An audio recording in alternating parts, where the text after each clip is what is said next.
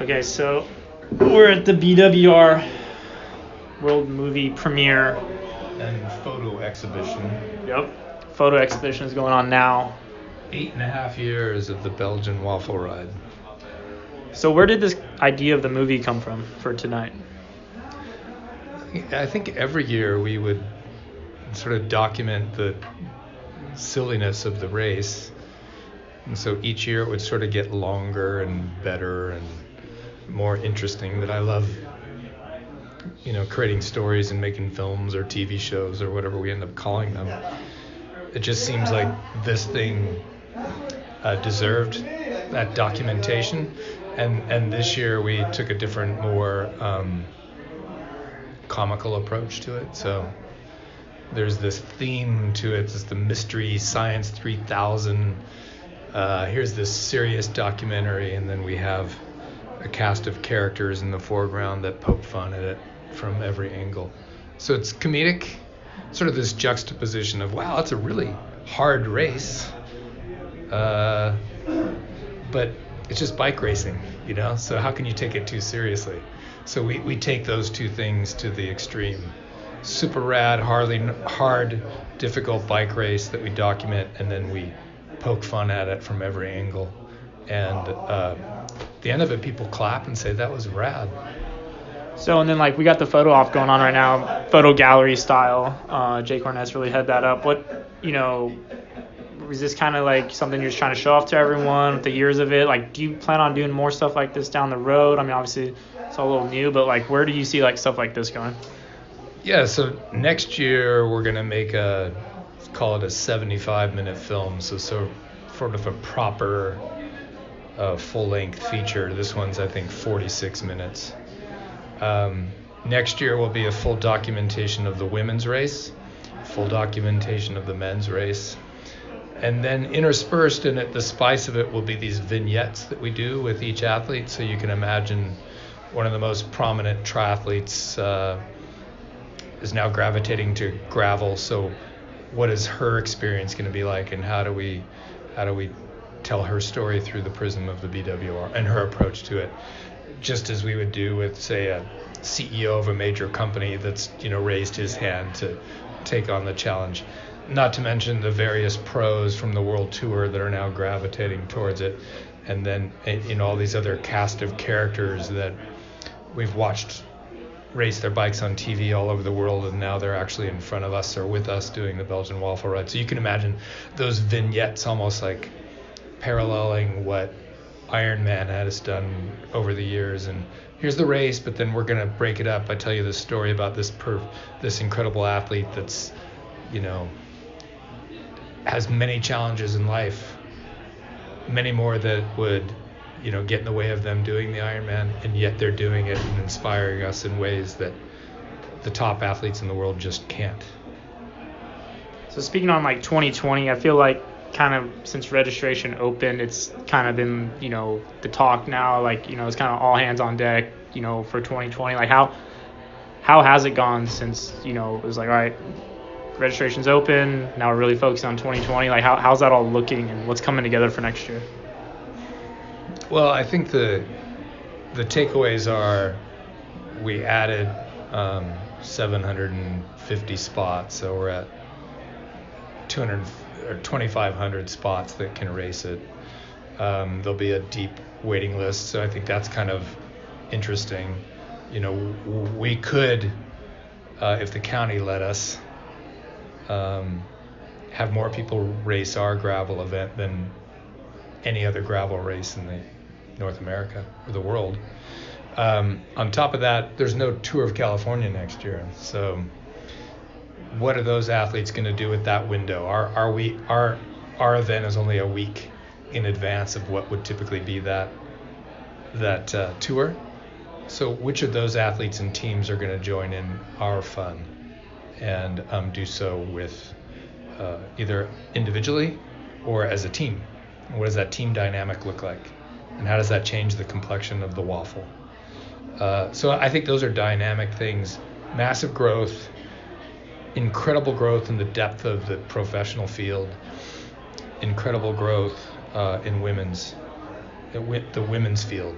So those things are, romantic, and, I would swear right now with an expletive that expresses radness, but it's rad.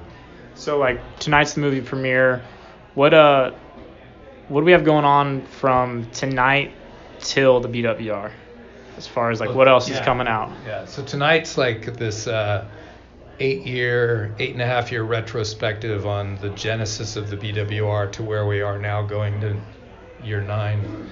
So there's images from the first event where there was 136 athletes, all of them individually invited. None of them paid. Their only payment was to share with the world how rad it was if they had a good time. I think 18 of those people didn't finish, so we had 118 finishers. And then the evolution has been, year 2 was 336 people, and they all paid, and then it was 600 and some odd, and it continues to grow and capture people's imaginations along the way. I think the interesting thing too is the course changed every year. It got longer, it got dirtier, it got hillier, it got more challenging. Last year the course was essentially the same as the year before, as sort of the first time that we reluctantly did that at the behest of the county. This year it's very similar, but we've made some significant changes to the beginning, because we think the beginning is going to be a full-on race from mile 1 on. So the course has changed to adapt for that, mostly for the safety of riders getting into the first dirt sector that will come a little bit later than it normally does, and it'll be more spread out. But overall, there's this like evolution that continues, and 2020 will be no different.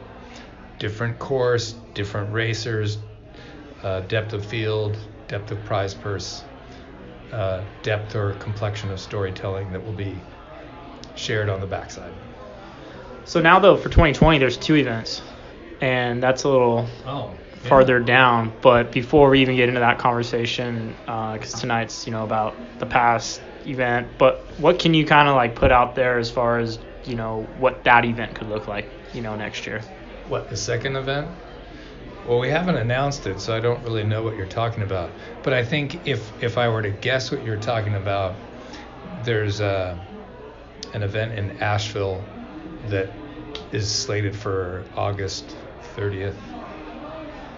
It's slated to be 146 miles, super challenging, but different than here, like more punchy climbing like you would have in Belgium. Not long climbs like Black Canyon, but just this overall like undulation that just wears people down. A lot of gravel, a lot of technical stuff, similar road to gravel, road to dirt ratio, probably 50 some odd miles of difficult dirt, technical dirt, and then a lot of road. So keeping that balance and that dynamic, the structure of which is meant to freak people out. So they get freaked out like, what tire do I use? Well, okay, how much road? How much dirt? So then what amount of rubber do I need? And then what kind of gearing? What's the climbing like?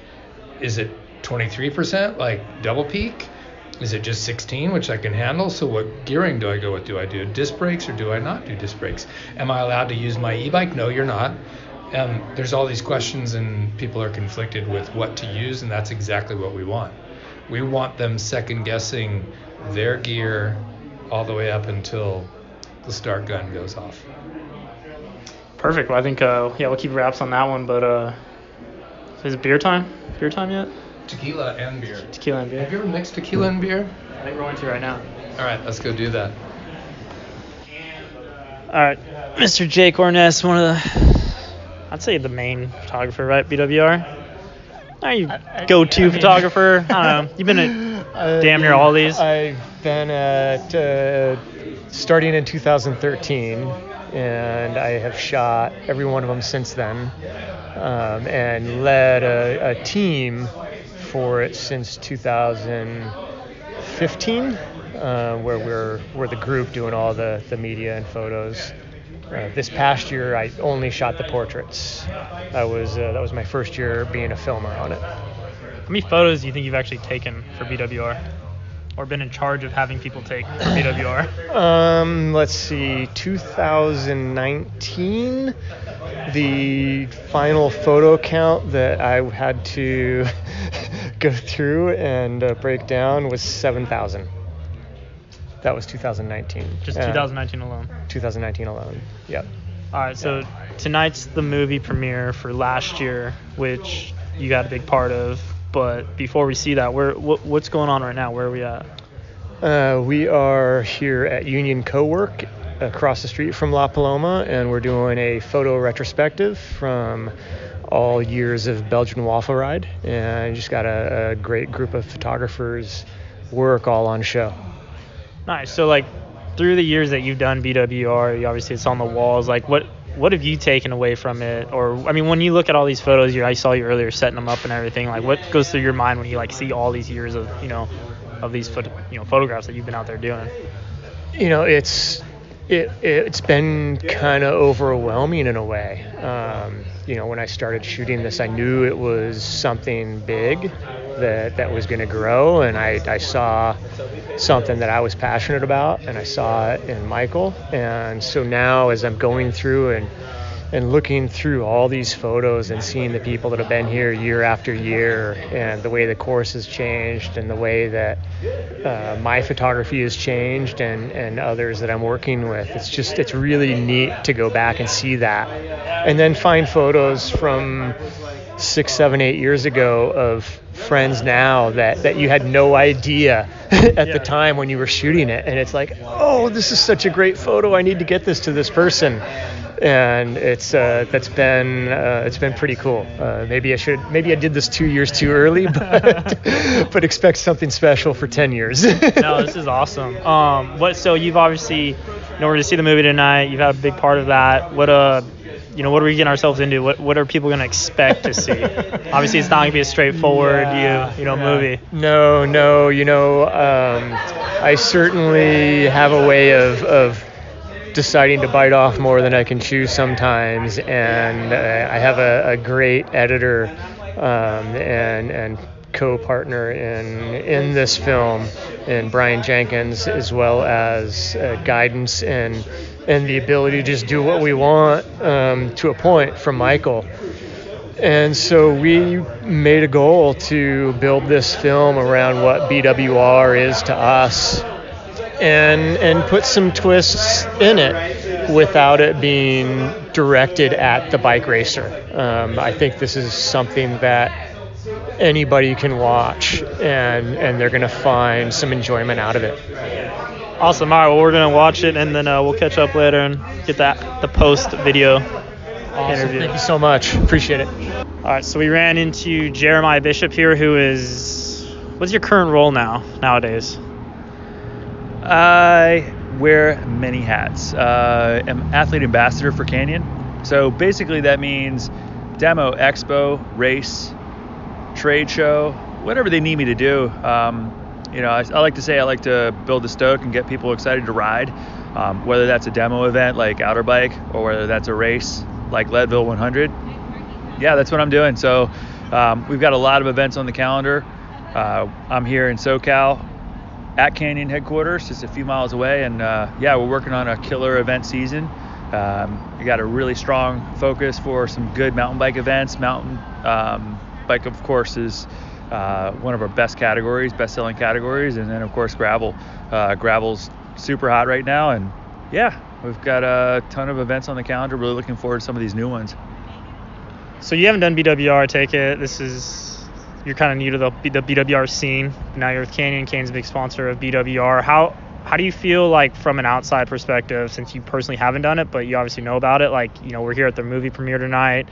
Like, how do you feel like the BWR is doing in this new space? I think BWR is a leader in the space for sure.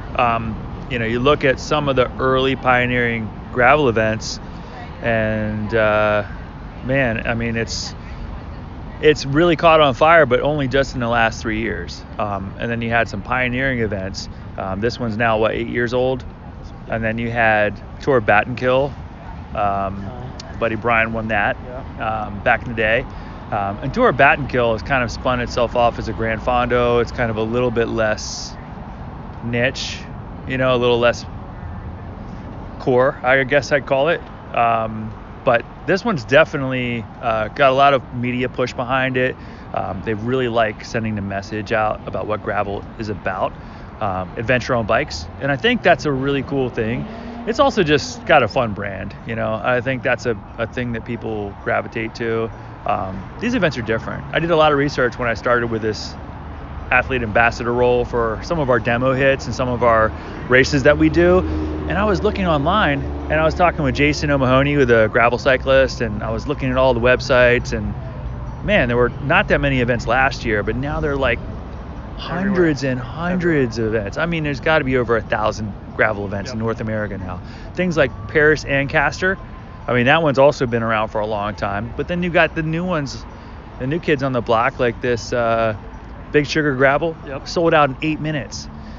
So it's really an exciting time to be involved in it. And I think if you're a guy like Michael, who's, at the forefront of it and had been here before gravel was cool, it's awesome. Our event, though a lot less public facing, the Alpine Loop Gran Fondo, has been going on for 9 years. This will be our 10th in October. So we've got 3 KOMs that are gravel as well. So yeah, it's just something that we've been doing for a long, long time. And so it wasn't about gravel, it was just about adventure riding.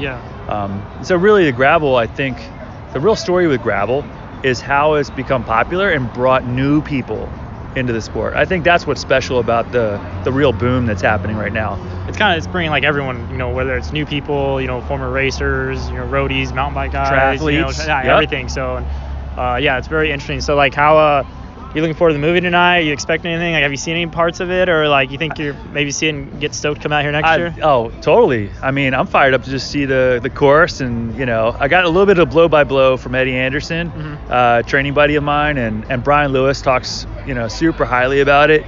I had a schedule conflict on the East Coast. That's the only reason I couldn't make it last year, but I'm fired up to come back out here and give it a whirl. I mean, it looks like just a blast. I mean, I like long, tough rides and big adventures, so it's right up my alley. Perfect. All right, let's drink some more beer and watch the movie. Thanks.